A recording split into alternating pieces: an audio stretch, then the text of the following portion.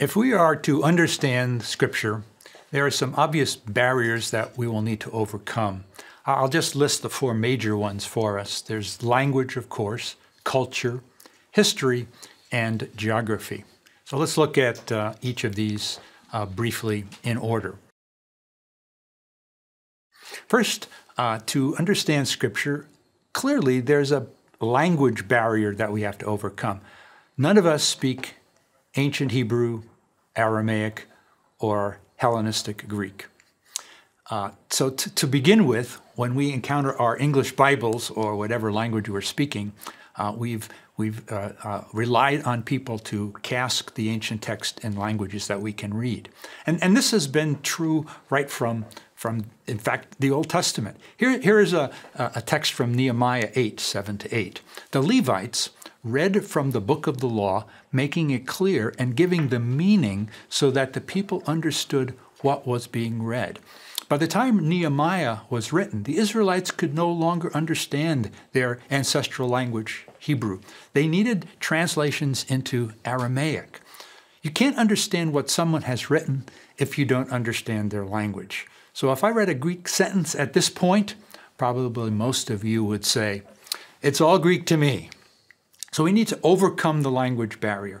And scholars helpfully have done that for us. So we have many different versions in our own languages so that we can begin to apprehend the meaning of Scripture.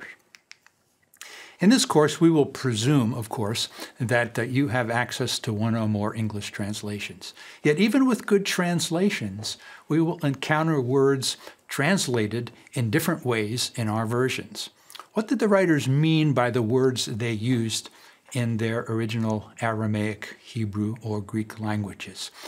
What does shalom really mean, and how's the best way to capture that in English? Or the Greek word agape.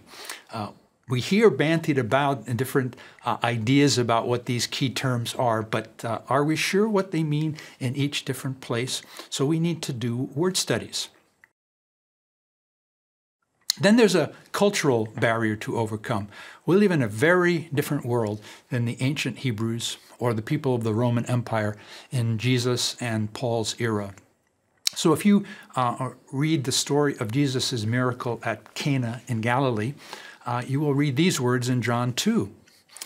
Nearby stood 6 stone water jars, the kind used by the Jews for ceremonial washing, each holding from 20 to 30 gallons. And you might say, what is ceremonial washing? There's a cultural practice that may be unfamiliar to Christians who read the Gospels. We need to overcome our misunderstanding or our total lack of understanding of what ceremonial washing is. Or when we come to that famous story of Jesus at the well with the Samaritan woman, we read these words in John 4, verse 9. You are a Jew, she says, and I am a Samaritan woman. How can you ask me for a drink? And then the editor, John, says, for the Jews do not associate with the Samaritans.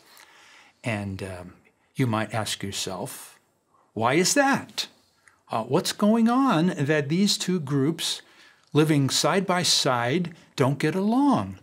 Is it like the Palestinians and the Jews, or the other groups that just have a history of misunderstanding and animosity? Is the issue race here? Is it religion? That's a cultural question that we need to answer if we're going to understand what that text means. There's a historical boundary often. Listen to this verse from Ruth 4:9. So the guardian redeemer said to Boaz, buy it yourself. And he removed his sandal. And you are puzzled, perhaps, when you read this legal transaction. Why did the man take off his sandal? What is the meaning of this action in sealing this important deal?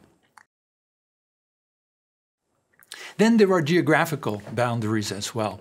What was it like for the Israelites to trek through the Sinai Peninsula?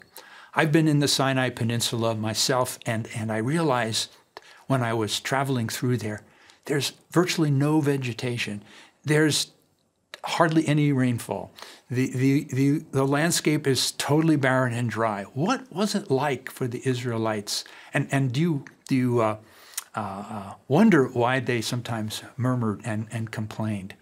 The text says that Jesus went up to Jerusalem from Galilee. Well, Galilee is in the north and Jerusalem is in the south. Why do you go up? Our orientation is maps go up, but perhaps the ancient people's orientation was topographical. You went from lower elevation to upper elevation. Or think about the distances between Lystra and Derbe and Iconium and Antioch. When you look at a map, you see them just as specific dots. And today, if you were to visit those cities, as I have, you connect by bus, and it's relatively quick. But if you were in Paul's time and you were following Paul's journeys, you would realize the distances involved and what it takes to walk from place to place. So recall what I said earlier about the distance between us and the Bible. The Bible was originally written to someone else who lived a long time ago in another part of the world where they spoke a different language and had different cultural values.